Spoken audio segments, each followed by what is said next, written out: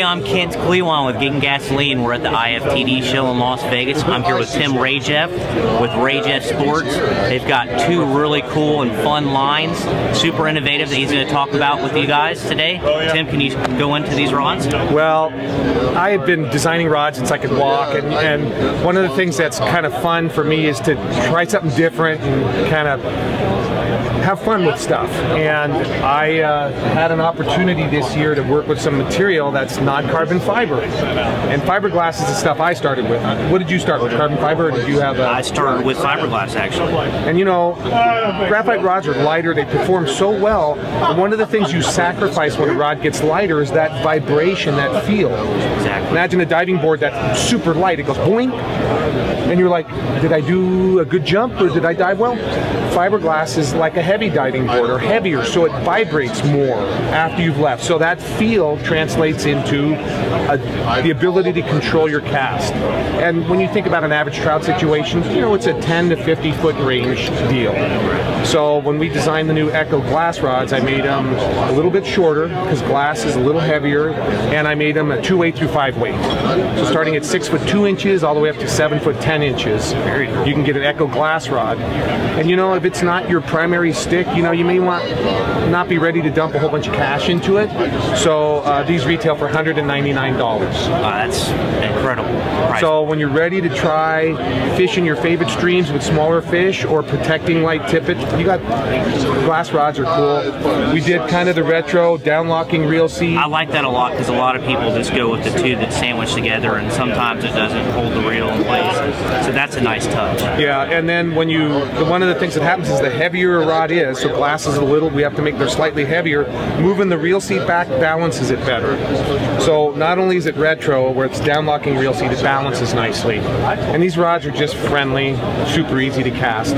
People really are going to rock on these. Fun product. What else do you got, Tim? Well, you know, like I said, we have a lot of nice standard stuff, but we have a new rod that is going to bridge a nymphing rod with a standard rod. And in fact, the person, Pete Erickson, that helped me design the original Shadow nymphing rod, helped us with the Shadow 2.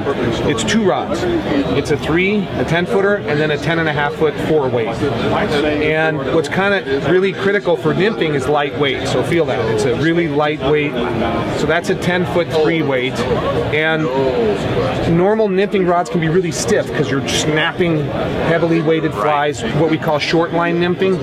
But what's the trend now is to have a rod that does it all. So we call it a hybrid design. It's good overhead casting, so you can fish 40, 50, 60 casting, shorten up, and then nymph. But when you nymph, you might need to tweak things. So what we offer with this rod is the opportunity to upgrade, and you can get what we call our competition kit. This bottom plug screws in, and it comes with counterbalance weights. So when you're nymphing, a lot of times the weight of the reel and the balance of these rods is important, so you can add weight to the bottom of the rod. And let's say you're nymphing and you need to extend a little bit.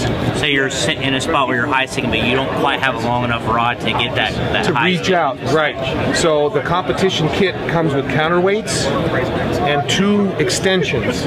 So you can extend the middle of the rod by 6 inches, and you don't even have to restring it. Very cool. And in 2 seconds, now you're fishing a longer rod.